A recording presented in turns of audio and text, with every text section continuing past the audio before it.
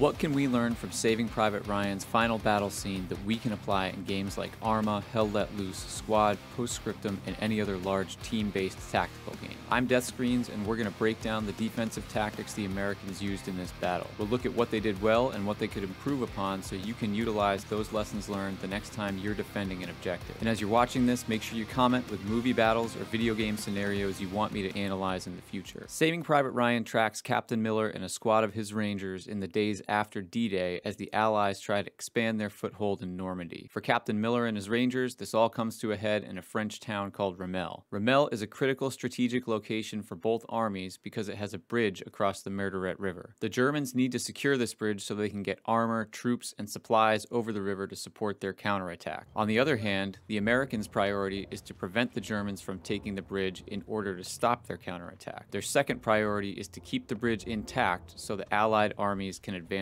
without losing the initiative. The forces fighting at Ramel are extremely lopsided. The Germans have between 50 and 100 infantry, supported by 2 Tiger tanks, 2 tank destroyers, a half-track, and a 20mm flak cannon. Captain Miller, on the other hand, has 2 machine guns, 1 sniper, 2 bazookas with only 8 rounds, a handful of Hawkins mines, and about 16 Rangers and paratroopers. Now, I don't want to go into an in-depth analysis of intelligence preparation of the battlefield.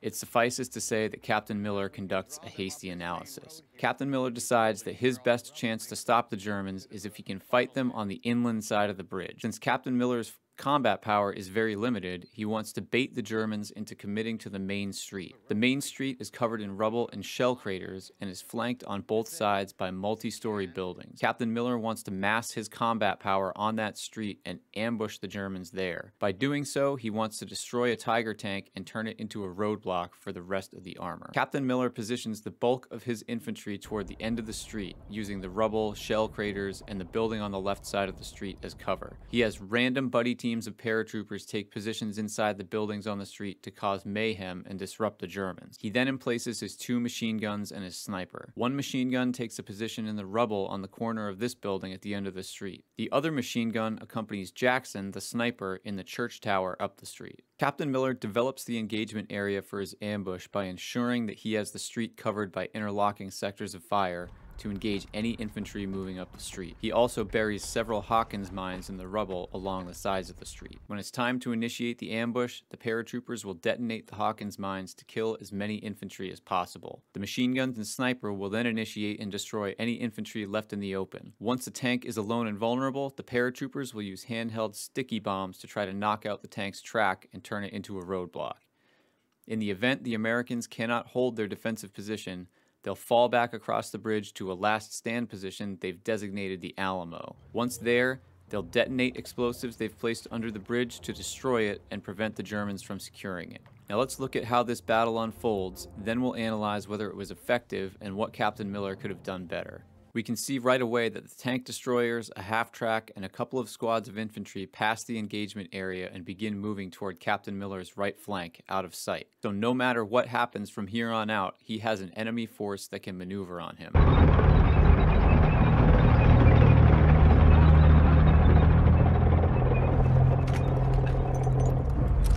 Half-track just went by with about 20 troops.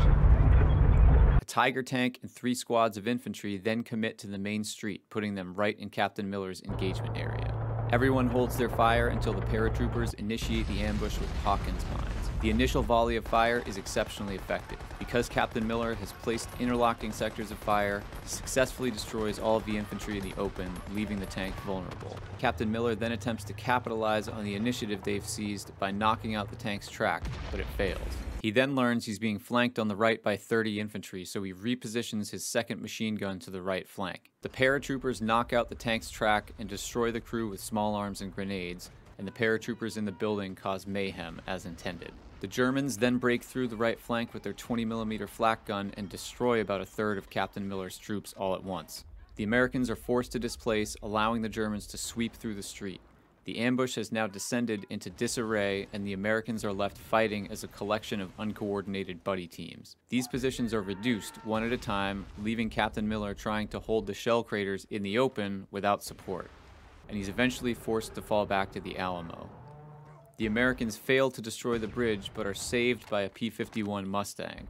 It destroys the Tiger on the bridge, creating a roadblock and forcing the Germans to retreat. Now, was this plan effective? Well, yes and no. But hey, if you enjoy tactical content, don't forget to like this video. It'll tell the AI algorithm overlords that you want to see more of these videos, and it will help push this video out to more people. Now, I want to look at 3 areas: the positioning of the machine guns, the actions taken after the ambush, and whether Captain Miller selected the best engagement area in the first place.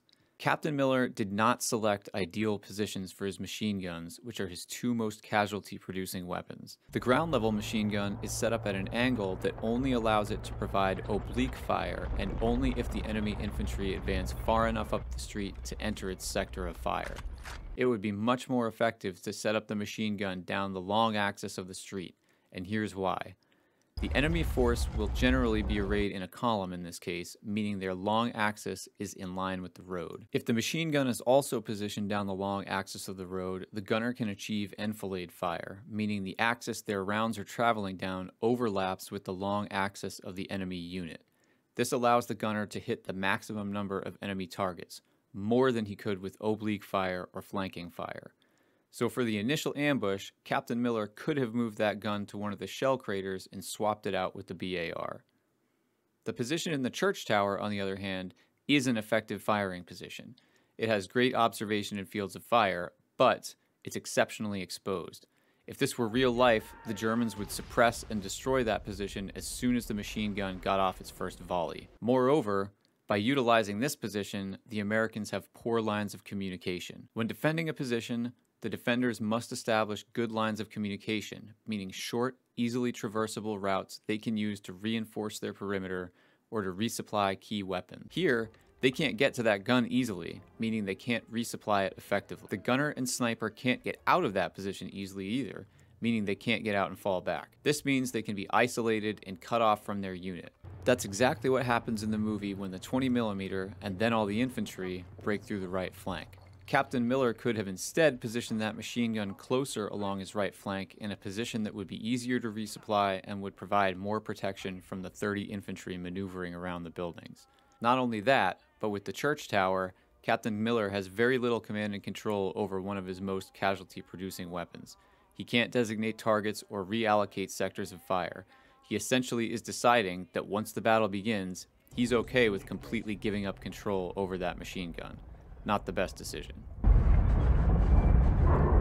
Infantry's moving to the left. Captain Miller seized the initiative early on by executing an effective ambush on the infantry and isolating a German Tiger tank. However, this initiative only lasted a minute or 2.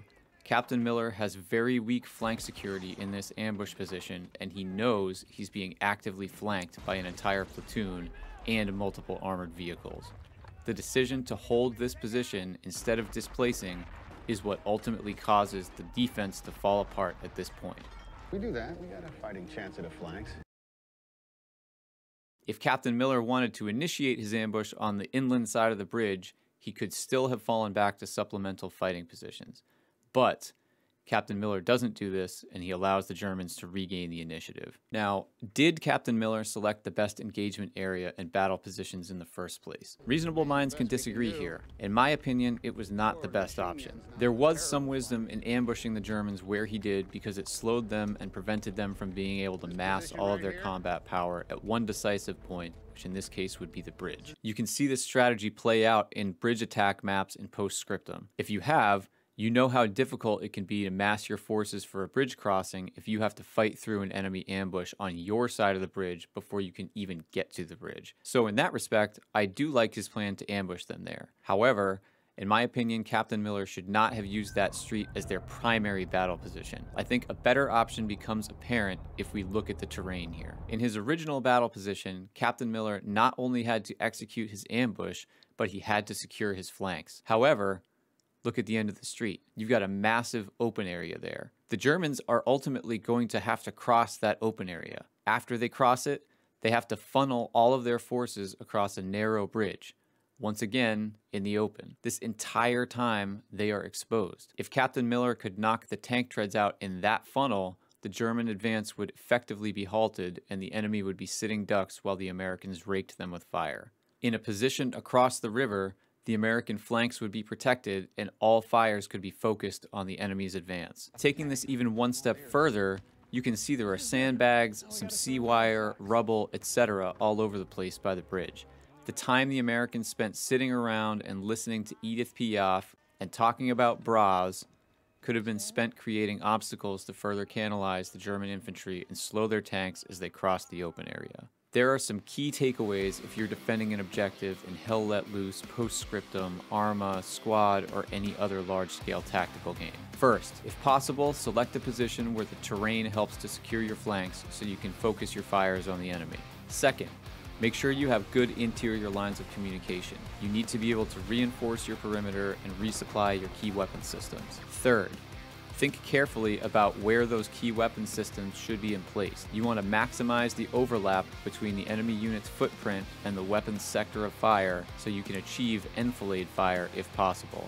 Fourth, don't forget that you have engineer assets. If you know an enemy has to cross through an open area, have your engineers set up obstacles to slow them down. Have a machine gun or an anti-tank weapon overwatching those obstacles. Then, when the enemy struggles with the obstacle, engage them with that weapon system.